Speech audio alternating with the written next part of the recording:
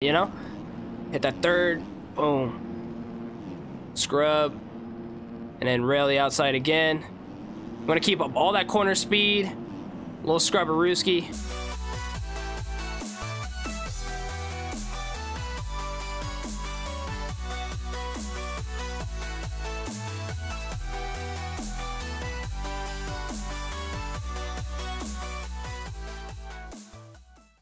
What up in this genre? It's your boy Ibskelso coming back with another MX Bikes banger. Now, before you adjust your phone brightness or change your monitor settings, yes, I am Blacker and playing a dirt bike game. We are here at San Diego round 3. We're about like actually 15 minutes before, like, you know, the actual real show goes on Peacock. I was able to join up with my boys from Blazed MX, and yeah, shout out to them, dude. W guys, shout out to Dylan and all them. Shout out to Jit, Gaz. Yeah, we're gonna get active. We don't have no rain going on, and I just really wanted to talk about that. I think personally, I'm kind of glad that we didn't race this track. Only because 250s are, it just looks miserable out there. And almost every person that I heard that this track was really good and they shown hot laps was all on 450s. Like everybody that said that this track was super W and all that was all on 450s and they were running in the rain. Dude, it's so hard to get around this track while it's raining on a 250. Like, if you guys are on if you guys are like the top pros, I get it. Then you can like literally conquer anything. But man, I felt like it would have just been a crap show. Like, people and amateurs would have been complaining even more, talking about, well, I didn't make it this time because, you know, I couldn't even get around the track being on a 250 and it was raining, you know? And I just feel like this track right now in its state to where it's just slippery, kind of a little bit of less traction, but like no rain, would have been the perfect way for us as amateurs to actually ride this track. Only because like 250s, bro, it's hard. Like, I'm not even gonna lie, like that rain doesn't allow you to get anything. You have to be super efficient and be able to like hit everything like right on the dot in order for you to do anything on this track. And I just felt like that was like a punch in the face of the 250s for when it started to rain. Because like for the Supercross triple, that's a stretch, dude. Like, especially if you have no traction, you literally have to double it every time. And I get like we were trying to replicate the mutter, and I get like there's gonna be people in the comment section or people even opinion saying like, well, that's the whole reason why you made it, so it could be mud, and like 250s aren't gonna really hit that. And like, I get it 100%. You know what I mean? But then again, it wasn't really even a real mud. All you did was just put some wet shine and put some spit on it. You know what I'm saying? Like, it wasn't really what it needed to be. You know, if it was really going to be a mud, then it needed to be a little bit more E-road, all this jazz. I just, you know, personally think you just put like some colorful, shiny textures and called it a day, you know? And I'm not mad. Like, I'm not saying like it's a super bad track, but I just said, I just hate when tracks are so catered to 450s and not 250s. But then again, you know, the main attraction is 450s. That's what everybody wants to see ride, and that's what everybody's trying to make it to. So, like, here's a pro and a con, and I feel like I'm not necessarily complaining, but then also complaining, being like, you know what, like, I just felt like if we were going to qualify and all that, you would have had more people in this community saying, why's the rain on? You know what I'm saying? To where it's like, we can't even qualify. Because I'm not even gonna lie, dude, especially when I turned on the rain and thought that we had to literally sit here and qualify with the rain on. That's huge, dude. I was like, bro, there's just no way. You know what I'm saying? Like, there's literally no way that we're gonna get in this track, and I could not be consistent for like one lap, like, without trying to hit something. And if I was perfect, I'd literally mess up at the Supercross triple, not being able to hit the Supercross triple. You know what I'm saying? And right now, since the rain's not on, I'm not saying like I'm the best one out here or the fastest guy or most consistent, but now that the rain's like off, dude, you're able to hit these whoops. You're able to hit the Supercross triple. I don't know. Let me know down in the comment section if I'm tripping and you guys are on 250s were able to hit everything completely fine. But I personally would say, man, it's hard, dude. Like, so shout out to Blaze not putting on the rain, and we're actually getting a good race. But I felt like this like kind of wet texture would have been fine, and maybe just the ruts even more hard instead of the rain actually popping down on us. Maybe a simulated rain instead of actually making the rain texture, because you literally put like the slippery texture, but then also put rain on it. There's literally no texture or grip. I mean, no grip for 250s to gain to ride anything, man. So I don't know. That's my 2 cents. Hate me, love me, but let me know down in the comment section. Other than that, I shouldn't say the track layout is bad. I did hear that they will be making a new track and releasing it for free. Don't quote me on that, but I did hear that. So that's going to be a W, and we're not going to be redoing this round to round 6 or until after round 6. So that should be fun as well. That way everybody has to kind of I shouldn't say relearn the track, but now no one's going to have any excuse that it's slippery and all that. So should be a fun time.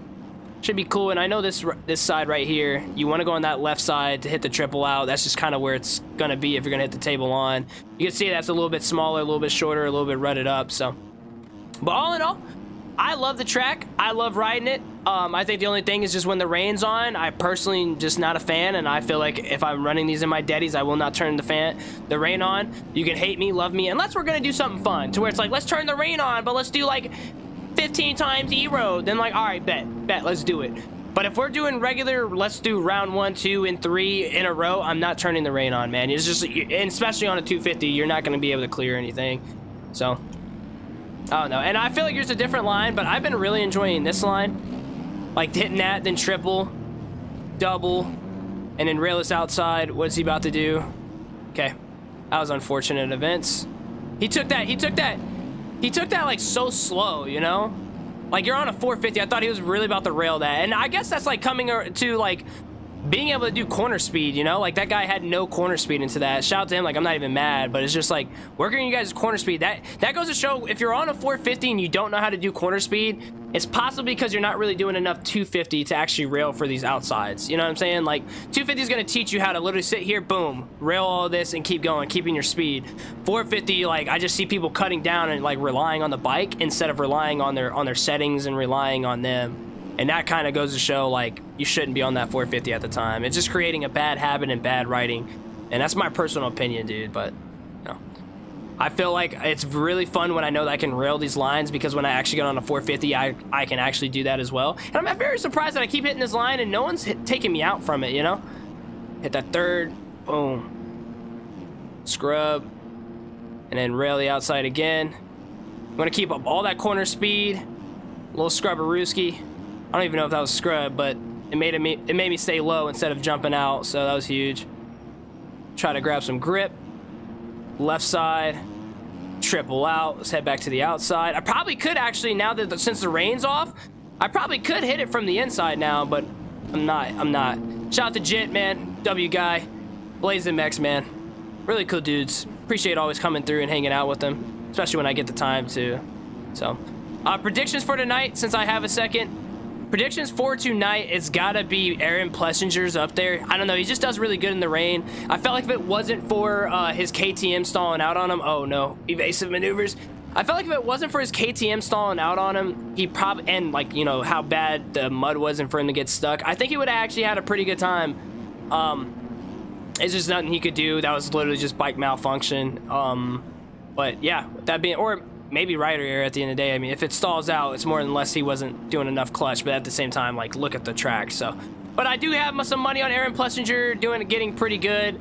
I hate to say it, man. I've been hating on Cooper. I've been hating on Cooper heavy, and I've been getting a lot of crap for it, but I think Cooper might have a fighting chance here. He hasn't been looking too bad. Ken Roxon's looking pretty decent, but I know Jet went down in practice, so by the time you guys see this video tomorrow, we'll all know the predictions and what's goes on. But these are my predictions beforehand. But I definitely see Jet staying up there. He's definitely hungry for that plate to come back. I feel like Chasen's going to stay hungry to get it back. I mean, keep it. So top 5 at least. Jet, Cooper, Ken Roxon, Chase, wild card. Aaron Plessinger. Wild card, Aaron Plessinger goes up there. I mean, Jason Anderson didn't even look bad either, so we might have to give it to him too, and I overjumped. It's all right. It's all right. But see right here, this would have been my lines for sure for the race, and I felt like these would have been fine lines. But since the rain was on, like, it's so hard to hit these lines consistent because you have no grip. I'm slipping out. And I almost got to the point where it's like, bro, is it the Husky? Like, do I need to get off the Husky? And then, dude, I get in here and I kept turning off the rain. I'm like, dude, it's not me, bro. It's not the bike. It's the track, bro. It's the wetness. So, huge shout out, man. Huge shout out to Stone Rider trying. I will give him props for that, for at least trying to make it like this. But, man, like, all that, you know, the slickness, and then you know, the rain, definitely just saw that, like, it was definitely going to be the point to where it was like, you can't get around. And then honestly, at the end of the day, like, I feel like I'm complaining just because, like, I wanted to actually ride the track instead of like we all know how bad San Francisco was. Like, it was like a real bad mutter. Like, that was a bad mutter, you know what I'm saying? And I just felt like that's so boring to ride, and I felt like everybody would have hated it. And I heard that, like, he didn't want to make it too difficult to where people didn't have to just double the whole time.